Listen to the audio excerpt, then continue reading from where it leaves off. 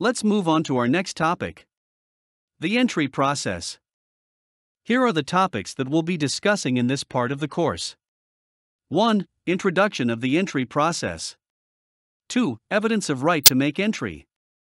3. Entry documents. 4. Surety. 5. Entry summary documentation. 6. Immediate delivery. 7. Entry for warehouse. 8. Unentered goods. 9. Mail entries. And 10. Transportation of merchandise in bond. So, what is an entry process? For short, an entry process is a process of entering goods into the U.S. This is a two-part process. 1. Filing the documents necessary to determine whether merchandise may be released from customs custody, and 2. Filing the documents that contain information for duty assessment and statistical purposes. When a shipment reaches the United States, the importer of record will file entry documents for the goods with the port director at the goods port of entry. An importer of record can be the owner, purchaser of the goods, or a licensed customs broker designated by the owner, purchaser, or consignee of the goods.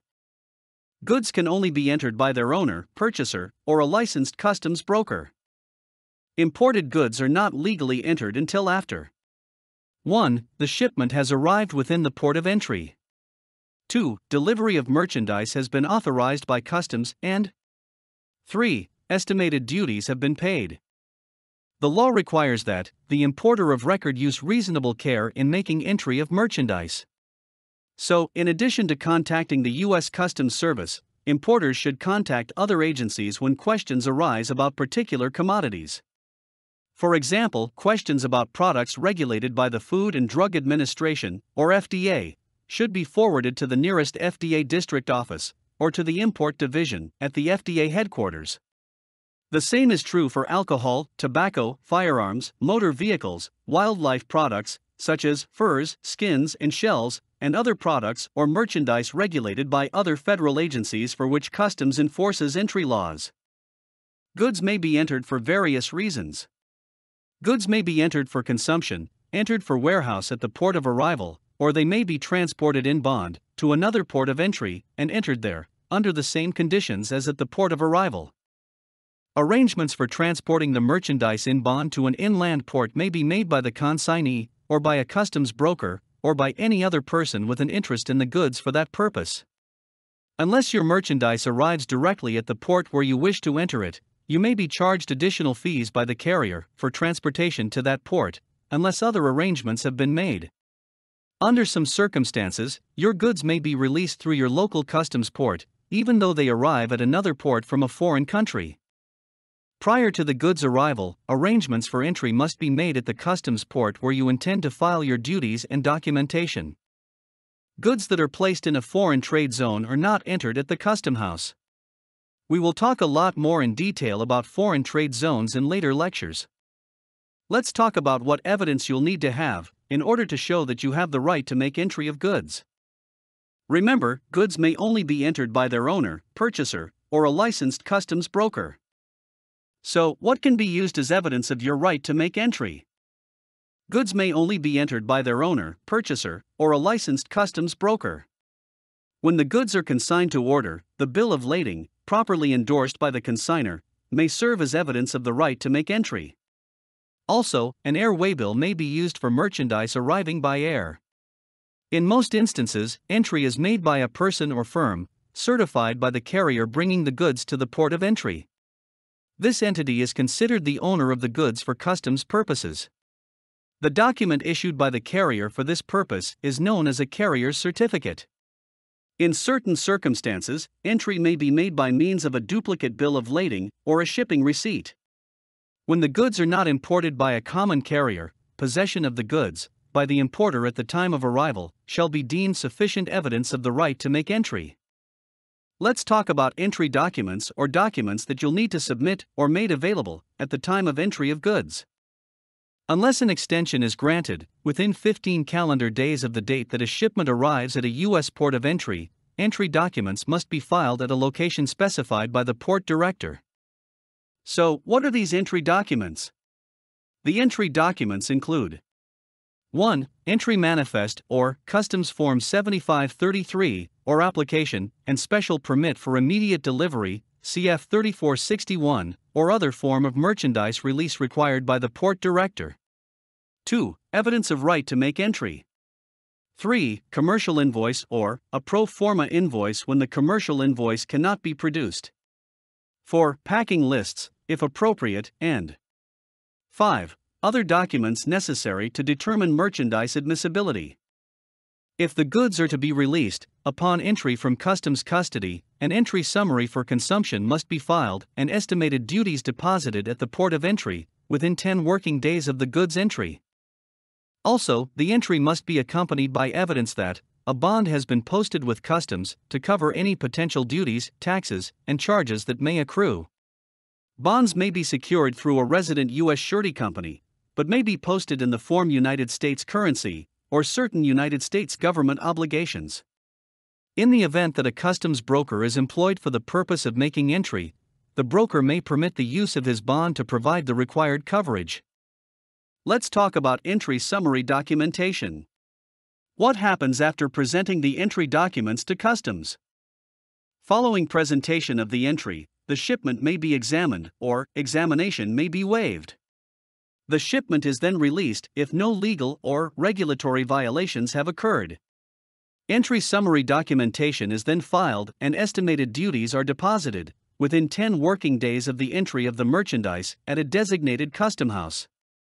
Entry summary documentation consists of 1. Return of the entry package to the importer, broker, or his authorized agent after merchandise is permitted released.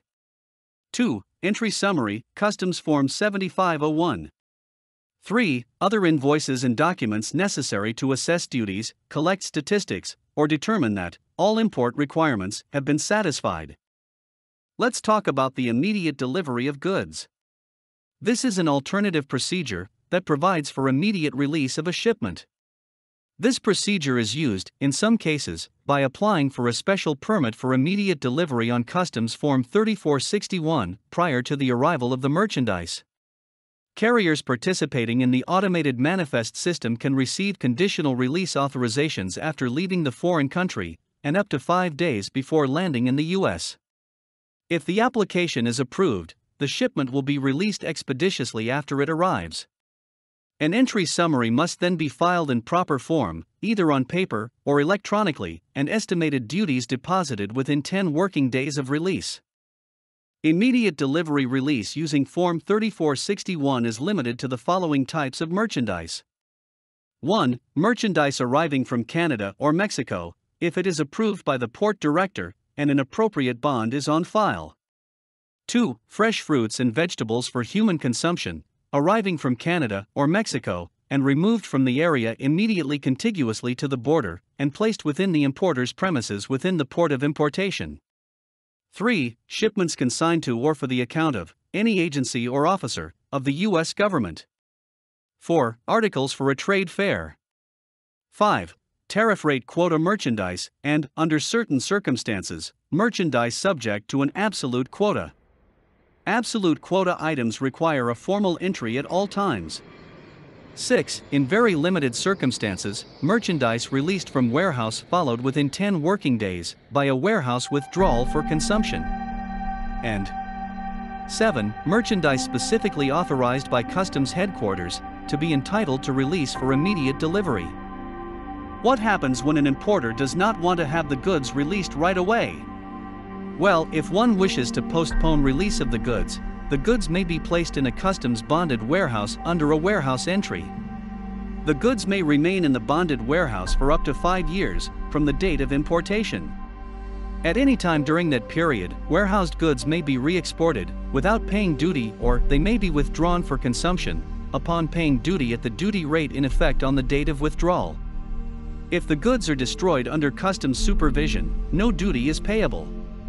While the goods are in bonded warehouse, they may, under customs supervision, be manipulated by cleaning, sorting, repacking, or otherwise changing their condition by processes that do not amount to manufacturing. After manipulation, and within the warehousing period, the goods may be exported without the payment of duty, or they may be withdrawn for consumption upon payment of duty at the rate applicable to the goods in their manipulated condition at the time of withdrawal. Perishable goods, explosive substances, or prohibited importations may not be placed in a bonded warehouse.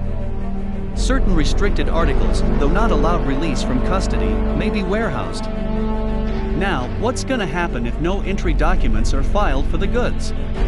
If no entry has been filed for the goods at the port of entry or at the port of destination for in-bond shipments within 15 calendar days after their arrival, the goods may be placed in a general order warehouse at the importer's risk and expense. If the goods are not entered within 6 months from the date of importation, they can be sold at public auction. Perishable goods, however, and goods subject to depreciation and explosive substances, may be sold sooner. Storage charges, expenses of sales, internal revenue or other taxes, duties, fees, and amounts for the satisfaction of liens, must be taken out of the money obtained from the sale of the unentered goods. Any surplus remaining after these deductions are taken is ordinarily payable to the holder of a duly endorsed bill of lading. This bill of lading must, however, cover those goods, and the claim must be made within 10 days of the sale. Carriers, not port directors, are required to notify a bonded warehouse of unentered merchandise. Once notified, the bonded warehouse operator or manager shall arrange for the unentered merchandise to be transported to his or her premises for storage at the consignee's risk and expense. If the goods are subject to internal revenue taxes, but will not bring enough to pay the taxes if sold at public auction, they are subject to destruction. Importers have found that, in some cases, it is to their advantage to use the National Postal Service, that is, a country's mail system, rather than courier service, to import merchandise into the United States. Some benefits to be gained are: 1. Ease in clearing shipments through customs. The duties on parcels valued at $2,000 or less are collected by the letter carrier, who delivers the parcel to the addressee. 2. Savings on shipping charges. Smaller, low-valued packages can often be sent less expensively through the mails. 3. No formal entry required on duty-free merchandise, not exceeding $2,000 in value. 4. No need to clear shipments personally, if under $2,000 in value. Joint customs and postal regulations provide that all parcel post packages must have a customs declaration securely attached to the outer wrapping, giving an accurate description of the contents and their value.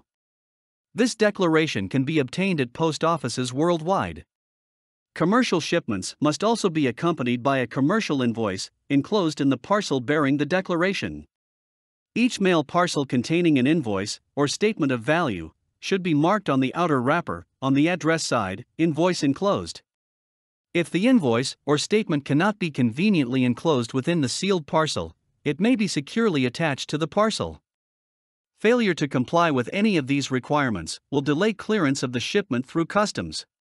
Packages other than parcel post, for example, letter-class mail, commercial papers, printed matter, or samples of merchandise, must bear on the address side a label, Form C1, provided by the Universal Post Union, or the endorsement may be opened for customs purposes before delivery, or similar words, definitely waiving the privacy of the seal, and indicating that customs officers may open the parcel without recourse to the addressee. Parcels not labeled or endorsed in this manner and found to contain prohibited merchandise or containing merchandise that is subject to duty or tax are subject to forfeiture. A customs officer prepares the customs entry for mail importation not exceeding $2,000 in value, and the letter carrier at the destination delivers the parcel to addressee upon payment of duty. If the value of the mail importation exceeds $2,000, the addressee is notified to prepare and file a formal customs entry, also called a consumption entry, for it at the customs port nearest him. A commercial invoice is required with entry. A customs processing fee of $5 will be assessed on each item of dutiable mail, for which a customs officer prepares documentation.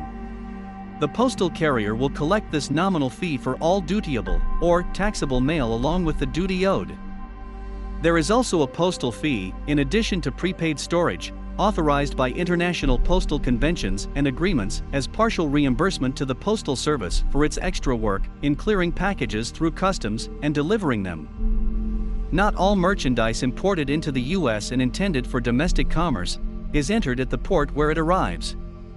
The importer may prefer to enter the goods at a different location in the United States, in which case the merchandise will have to be further transported to that location. In order to protect United States revenue in these cases, the merchandise must travel in a bonded status from the port of arrival to the intended port of entry. This process is referred to as traveling under immediate transportation procedures and is accomplished by the execution of Customs Form 7512. The merchandise is then placed with a carrier, who accepts it under its bond, prior transportation to the intended destination, where the normal merchandise entry process will occur. Let's move on to our next topic here, the right to make entry. These are the topics we'll be discussing. 1. Entry by importer. 2. Entries made by others. And 3. Power of attorney. Merchandise arriving in the United States by commercial carrier must be entered by the owner, purchaser, his or her regular employee, or by the licensed customs broker designated by the owner, purchaser, or consignee. U.S. Customs officers and employees are not authorized to act as agents for importers or forwarders of imported merchandise, although they may give all reasonable advice and assistance to inexperienced importers. Customs brokers are private individuals or firms licensed by the Customs Service to prepare and file necessary customs entries, arrange for the payment of duties found due, take steps to effect the release of the goods in customs custody, and otherwise represent their principals in customs matters. The fees charged for these services may vary according to the customs broker and the extent of services performed. Customs brokers are the only persons who are authorized by the tariff laws of the United States to act as agents for importers in the transaction in their customs business. Every entry must be supported by one of the forms of evidence of the right to make entry, as we had mentioned. When entry is made by a customs broker, a customs power of attorney is made in the name of the customs broker. This power of attorney is given by the person or firm for whom the customs broker is acting as agent. Ordinarily, the authority of an employee to make entry for his or her employer is established most satisfactorily by a customs power of attorney. Now, let's talk about entries made by others. Entries of goods may be made by a non-resident individual or partnership, or by a foreign corporation, through a U.S. agent or representative of the exporter, a member of the partnership, or an officer of the corporation. The surety on any customs bond required from the non-resident individual or organization must be incorporated in the U.S. In addition, a foreign corporation in whose name merchandise is entered must have a resident agent in the state where the port of entry is located, who is authorized to accept service of process in the foreign corporation's behalf. A licensed customs broker named in a customs power of attorney may make entry on behalf of the exporter or his representative. The owner's declaration made by a non-resident individual or organization, which the customs broker may request, must be supported by a surety bond providing for the payment of increased or additional duties found due. We'll talk more about liability of duties in a later section. An owner's declaration executed in a foreign country is acceptable, but it must be executed before a notary public and bear the notary's seal. Notaries public will be found in all American embassies around the world, and in most of the larger consulates. Let's talk about the power of attorney. A non-resident individual, or partnership, or foreign corporation may issue a power of attorney to a regular employee, customs broker, partner, or corporation officer to act in the U.S. for the non-resident employer. Any person named in a power of attorney must be a resident of the U.S. who has been authorized to accept service of process on behalf of the person or organization issuing the power of attorney. The power of attorney to accept service of process becomes irrevocable with respect to customs transactions duly undertaken. Either the applicable customs form or a document using the same language as the form is acceptable. References to acts which the issuer has not authorized the agent to perform may be deleted from the form or omitted from the document. A power of attorney from a foreign corporation must be supported by the following documents or their equivalent when foreign law or practice differs from that of the United States. 1. A certificate from the proper public officer of the country, showing the legal existence of the corporation, unless the fact of incorporation is so generally known as to be a matter of common knowledge. 2. A copy of that part of the charter or articles of incorporation which shows the scope of the corporation's business and its governing body. 3. A copy of the document or part thereof by which the person signing the power of attorney derives his authority, such as a provision of the charter or articles of incorporation, a copy of the resolution, minutes of the board of directors meeting, or other document by which the governing body conferred his authority. In this case, a copy is required of the bylaws or other document giving the governing board the authority to designate others to appoint agents or attorney. A non-resident individual or partnership or a foreign corporation may issue a power of attorney to authorize the persons or firms named in the power of attorney to issue like powers of attorney to other qualified residents of the United States, and to empower the residents to whom such powers of attorney are issued to accept service of process on behalf of the non-resident individual or organizations. A power of attorney issued by a partnership must be limited to a period not to exceed 2 years from the date of execution, and shall state the names of all members of the partnership. One member of a partnership may execute a power of attorney for the transaction of customs business of the partnership. When a new firm is formed by a change of membership, the prior firm's power of attorney is no longer effective for any customs purpose. The new firm will be required to issue a new power of attorney for the transaction of its customs business. All other powers of attorney may be granted for an unlimited period.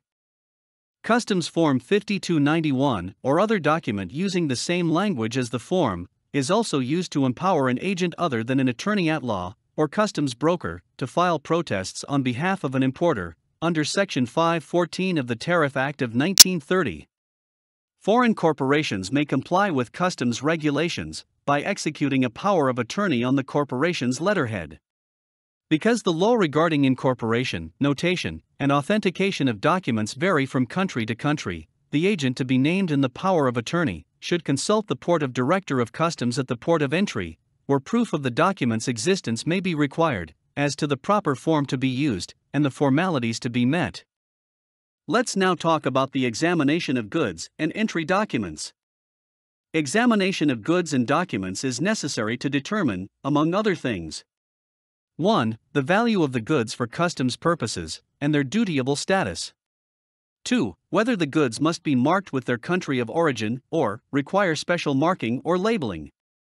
If so, whether they are marked in the manner required.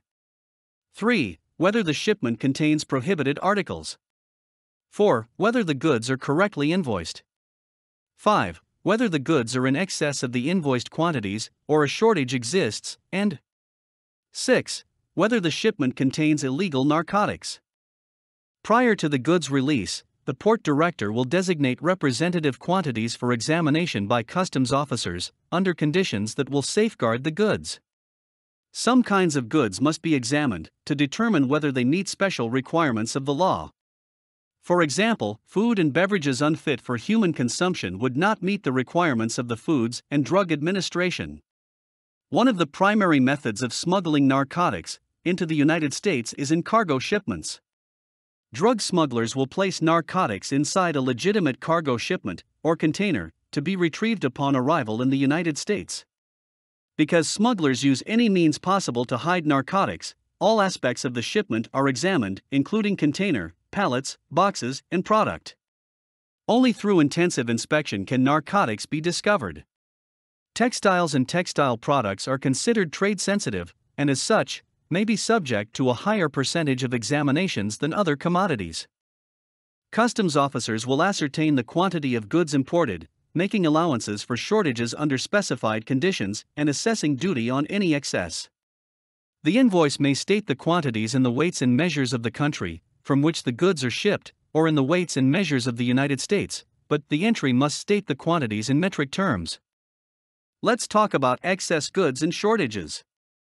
In order to facilitate duty allowances for goods that do not arrive, and to determine whether excess goods are contained in the shipment, the importer, or foreign exporter, is advised to pack the goods in an orderly fashion, properly mark and number the packages in which the goods are contained, list each package's contents on the invoice, and place marks and numbers on the invoices that correspond to those packages. If the customs officer finds any package that contains an article not specified on the invoice, and there is reason to believe the article was omitted from the invoice by fraud, gross negligence, negligence on the part of the seller, shipper, owner, or agent, a monetary penalty may be imposed, or in some cases, the merchandise may be seized or forfeited. If, during examination of any package that has been designated for examination, the customs officer finds a deficiency in quantity, weight, or measure, he or she will make a duty allowance for the deficiency. An allowance in duty may be made for those packages not designated, as long as the importer notifies the port director of the shortage, before liquidation of the entry becomes final and establishes to the port director's satisfaction that the missing goods were not delivered. Let's talk about damage or deterioration. Goods that the customs officer finds to be entirely without commercial value at the time of arrival in the United States because of damage or deterioration are treated as a non-importation. No duties are assessed on these goods. When damage or deterioration is present with respect to part of the shipment only, allowance in duties is not made unless the importer segregates, under customs supervision, the damaged or deteriorated part from the remainder of the shipment. When the shipment consists of fruits, vegetables, or other perishable merchandise, allowance in duties cannot be made unless the importer, within 96 hours of unloading the merchandise, and before it has been removed from the pier, files an application for an allowance with the port director. Allowance or reduction of duty for partial damage or loss as a result of rust or discoloration is precluded by law on shipments consisting of any article, partially or wholly manufactured of iron or steel, or any manufacture of iron or steel. Let's talk about tear. In determining the quantity of goods dutiable on net weight, a deduction is made from the gross weight for just and reasonable tear. Tear is the allowance for a deficiency in the weight or quantity of the merchandise, caused by the weight of the box, cask, bag, or other receptacle that contains the merchandise, and that is weighed with it. Let's talk about packing of goods and commingling in packing goods. In this section, we'll deal with packing goods being exported in such a way which will permit U.S. Customs officers to examine, weigh, measure, and release them promptly. Orderly packing and proper invoicing go hand in hand. You will speed up the clearance of your goods through customs if you 1. Invoice your goods in a systematic manner. 2. Show the exact quantity in each item of goods in each box, bale, case, or other package. 3. Put marks and numbers on each package, and 4. Show those marks or numbers on your invoice opposite the itemization of goods contained in the package that bears those marks and numbers. When packages contain goods of one kind only, or when the goods are imported in packages, the contents and values of which are uniform, the designation of packages for examination, and the examination for customs purposes are greatly facilitated. If the contents and values differ from package to package, the possibility of delay and confusion is increased. Sometimes, because of the kinds of goods or because of the unsystematic manner in which they are packed, the entire shipment must be examined. Pack and invoice your goods in a manner which makes a speedy examination possible. Always bear in mind that it may not be possible to ascertain the contents of your packages without full examination, unless your invoice clearly shows the marks and numbers on each package, whether box, case, or bale, and specifies the exact quantity of each item of adequately described goods in each marked and numbered package. Also, be aware that customs examines cargo for narcotics that may, unbeknownst to the shipper or the importer, be hidden inside. This can be time-consuming and expensive for both the importer and the customs service. Narcotics inspections may require completely stripping a container in order to physically examine a large portion of the cargo. This labor-intensive handling of cargo, whether by customs, labor organizations, or private individuals, results in added costs, increased delays, and possible damage to the product. Importers can expedite this inspection by working with customs to develop packing standards that will permit effective customs examinations with a minimum of delay, damage, and cost. A critical aspect in facilitating inspections is how the cargo is loaded. Palletizing cargo or loading it onto pallets or other consolidated units is an effective way to expedite such examinations. Palletization allows for quick cargo removal in minutes using a forklift, compared to the hours it would take manually. Another example is leaving enough space at the top of a container and an aisle down the center to allow access by a narcotic detector dog. Your cooperation in this respect will help customs officers decide which packages must be opened and examined, how much weighing, counting, or measuring must be done, and whether the goods are properly marked. It will simplify the ascertainment of tare and reduce the number of samples to be taken for laboratory analysis or for other customs purposes. It will facilitate verification of the packages and contents, as well as the reporting by customs officers of missing or excess goods. And it will minimize the possibility that the importer may be asked to resubmit for examination packages that were already released under the belief that the ones originally designated for examination were sufficient for that purpose. It should thus be evident that packaging, which is in fact merely a combination or confusion of different types of goods, makes it impracticable for customs officers to determine the quantity of each type of product in an importation. Such packing can also lead to a variety of other complications in the entry process. No problem will arise, however, from the orderly packing of several different kinds of properly invoiced goods in a single package. It is indiscriminating packing that causes difficulty. Whenever articles subject to different rates of duty are so packed together or mingled such that customs officers cannot readily ascertain the quantity or value of each class of articles without physical segregation of the shipment or the contents of any package thereof, the commingled articles shall be subject to the highest rate of duty applicable, unless the consignee or his agent segregates the merchandise under customs supervisions. There are three methods of ready ascertainment. 1. Sampling. 2. Verification of packing lists or other documents filed at the time of entry, or 3. Evidence showing performance of commercial shipments tests generally accepted in the trade and filed in the time and manner as prescribed in the customs regulations. Segregation of merchandise is at the risk and expense of the consignee. It must be done within 30 days, unless a longer time is granted, after the date of personal delivery, or the date of mailing a notice to the consignee by the port director that the goods are commingled. The compensation and expenses of the customs officers supervising the segregation must be borne by the consignee. Assessing duty on the commingled lot, at the highest applicable rate, does not apply to any part of the shipment if the consignee or his agent furnishes satisfactory proof that 1. Such part is commercially negligible, is not capable of segregation without excessive cost, and will not be segregated prior to its use in a manufacturing process or otherwise, and 2. The commingling was not intended to avoid the payment of lawful duties. Any article for which proof is furnished shall be considered for all customs purposes as a part of the article, subject to the next lower rate of duty, with which it is commingled. In addition, the highest rate rule does not apply to any part of a shipment if satisfactory proof is furnished that 1. The value of the commingled articles is less than the aggregate value would be if the shipment were segregated. 2. The shipment is not capable of segregation without excessive cost and will not be segregated prior to its use in a manufacturing process or otherwise, and 3. The commingling was not intended to avoid the payment of lawful duties. Any merchandise for which such proof is furnished shall be considered for all customs purposes to be dutiable at the rate applicable to the material present in greater quantity than the other material. The above rules do not apply if the tariff schedules provide a particular tariff treatment for commingled articles.